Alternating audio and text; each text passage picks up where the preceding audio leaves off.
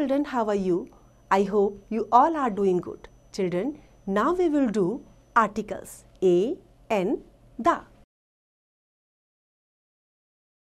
As we know that there are 26 letters of the alphabet. A, E, I, O, U are called vowels. B, C, D, F, G, H, K, L, M, N, P, Q, R, S, T, V, W, X, Y, Z are called consonants. 26 letters में से 5 हमारे vowels हैं, rest 21 consonant. Now use of a.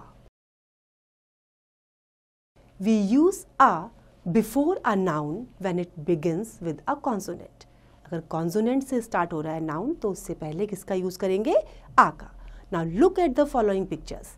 A nurse, a horse, a flower, a teacher, a hut, a car.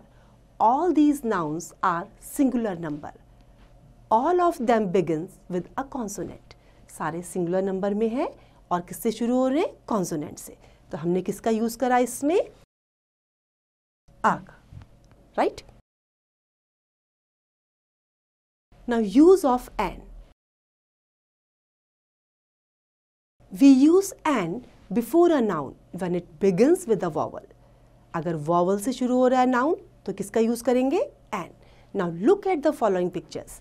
An apple, an ox, an elephant, an inkpot, an owl, an umbrella. All these nouns are singular number. All of them begin with a vowel. जितने भी हैं सारे singular में हैं और किससे शुरू हो रहे हैं? Vowel से. The word our and honest दोनों किससे शुरू होते हैं? H से. और H साइलेंट होता है और हमें जो ये साउंड देता है किस चीज़ का देता है? वॉवल का. तो हम इसके पहले किसका यूज़ करते हैं?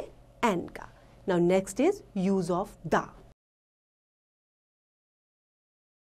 The is use two point out a particular person, animal, place और thing from all others. The हम कहाँ यूज करेंगे? पर्टिकुलर पर्सन, एनिमल और प्लेस के साथ में. Now look at the following pictures. The sun, the moon, the earth, the Qutub Minar, the Ramayana, the Ganga. I hope it is clear to you now. It's time to revise. You can revise it.